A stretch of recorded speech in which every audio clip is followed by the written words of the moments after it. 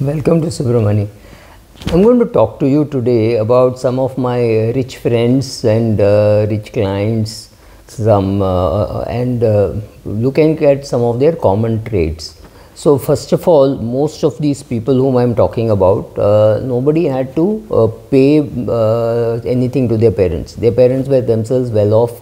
They taught them about money and things like that. So largely, yes, this generation of people that I'm talking about, all maybe even in their 60s and 70s, did not have to support their own parents, which was not true for people maybe today. If they were alive, they would be maybe 100, one generation earlier to me, which means somebody like my parents and all.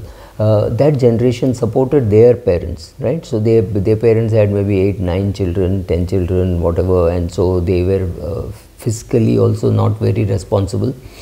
So so they had to support, whereas this group did not have to support.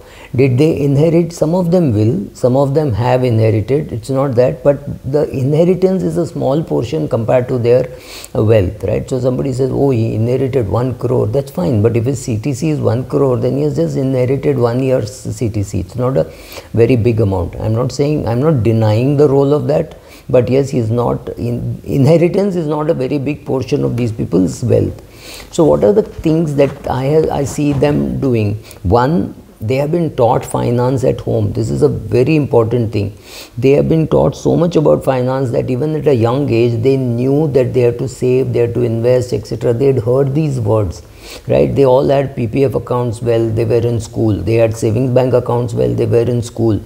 That PPF account was bulging by the time they were 25, 27 or 25, 26 years of age, right? So the parents had inculcated these qualities in them. Many of them did odd jobs right through college, right? When the minute they were in college, they would do some work for some charitable organization, some club, collecting members, collecting the dues from members, all those things, right? So all those, something they would do and earn money, and that money was going towards investing or spending on themselves, whatever. Maybe it was part subsidizing what they were doing because parents were anyway paying for the major stuff. So right, so some of these things, so they have all, most of them have been early starters. They would have all started by earning some money by the time they are 16 or 17, right? That's quite a early start, and therefore a lot of money went into savings. Of course, if they have a PPF account when they were 2 years old or 3 years old, it is the parents who had done it for them.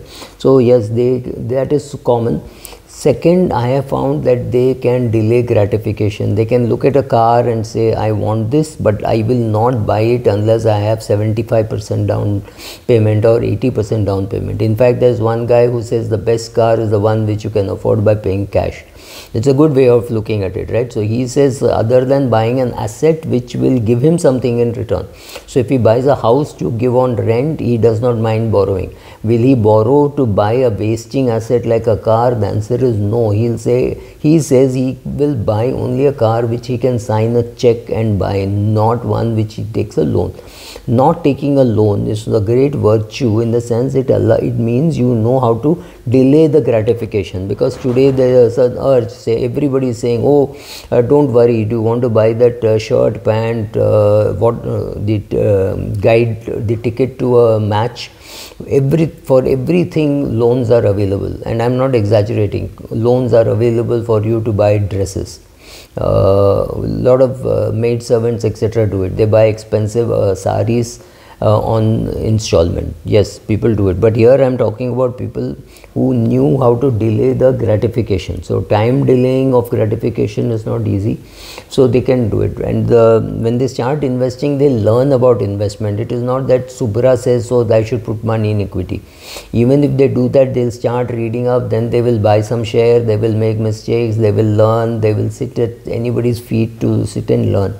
So learning investments, which is something which all these people have done. So can they manage their own money? Yes. Do they have an IFA? In most cases, yes, because they understand what has to be done. They also know that they won't do it left to themselves, right? So therefore, to make sure somebody calls up and says, this IPO is coming, this NFO is coming, this rights issue is coming, you have to apply, and things like that, right? So many of them, most of them in fact have advisors, but yeah, they can do it themselves if they want, if they have the time. Right now they have neither the time nor the inclination to do it that way. They understand all those terms of asset allocation, why equity, why not equity, risk, volatility. Most of them understand all this. Or they say, no, if you tell me that I have to put in money here, I will put in money here. You know my risk profile, right? So completely willing to depend on friends' capabilities rather than their own capabilities. So sometimes that also happens, but largely they at least understand the logic of what you are doing. Many of them give a lot of money as charity. In fact, one of these kids is pretty young.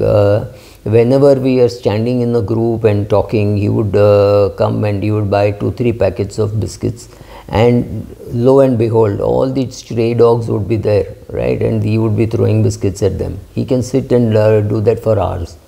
He can feed the crows, he can feed the hen, he can feed the dogs. He just does it as a hobby. So there are girls who say, you first finish feeding and then we will come, because all the dogs in that locality know him, right? So charitable giving need not just be by giving checks, but also can be by small time efforts like feeding the dogs, etc. Some people do it. You may or may not like it, but that's a different thing. Most of them like to manage their own destiny. They could be employed in good companies, maybe they are CFO, CEO kind of positions, but they are willing to say, okay, the best way to earn money, best way to increase your net worth is to create your own business and get it listed. So you get a PE of say 30. So for every rupee that you earn, otherwise you would have owned that whole 1 rupee. Now for that every rupee that you earn, the market is valuing your skills at 30 times that, right? The EPS is say 30 times. So, and your whatever is your EPS, that gets multiplied by 30, right? So that is one thing which happens. They realize that to create wealth, they have to manage their own destiny, do your own business, list your company and do that. Does everybody do it? Is everybody capable of doing it? The answer is no. But those who are creating wealth for themselves know that that is the good route to take. Of course, some could be professionals, could be doctors, could be chartered accountants who don't have any such options. But yes, none of them ever deny saying, oh, money is not important. What is the use of increasing income? No, they know that by increasing their income and by doing a more aggressive SIP, they can prepone or get their retirement even earlier without batting an eyelid. Thank you.